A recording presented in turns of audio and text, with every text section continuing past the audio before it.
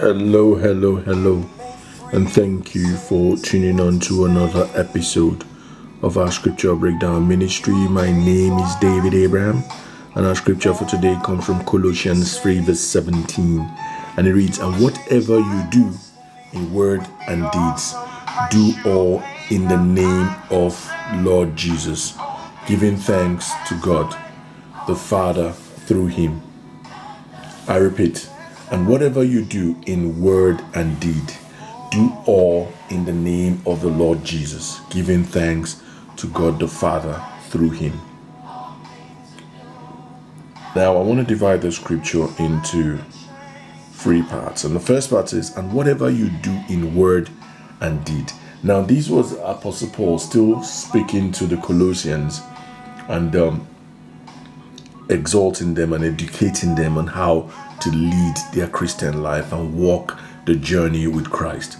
So he said, and whatever you do in word, that is, whatever you say, whatever comes out of your mouth in word or deeds, that's your actions. There are certain actions, their action in the course of their living, in the course of their eating, in the course of their going to work, in the course of their leading their everyday life, their everyday activities.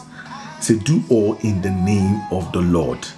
That means follow after the laws of God, follow after, live after the God-like nature, a Christ-like nature. Do everything in line with the precepts and the statutes of God. So do all in the name of the Lord Jesus. So while you're walking at the place of work, do all in the name of Jesus. While you're interacting with your neighbors, do all in the name of Jesus. Then the last bit says, giving thanks to God the Father through him. Again, in the book of Thessalonians, it says 5 verse 18, it says, in all things give thanks, for this is the will of God for your life. This is the will of God for a Christian's life, to give thanks. So here Apostle Paul was speaking to the Colossians originally, and now to Christians as a whole. So give thanks to God the Father through Christ.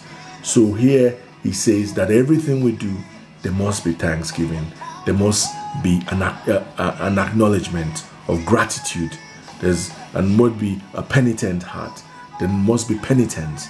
There must be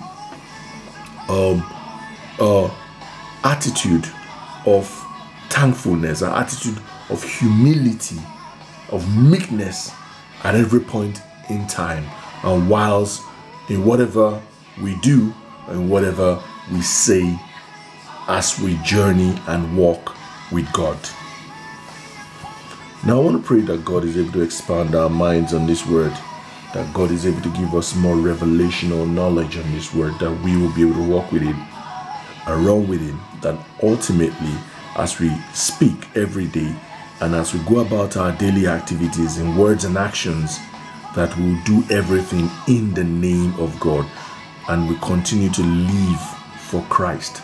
All this I ask through Jesus Christ our Lord. I thank you so much for listening.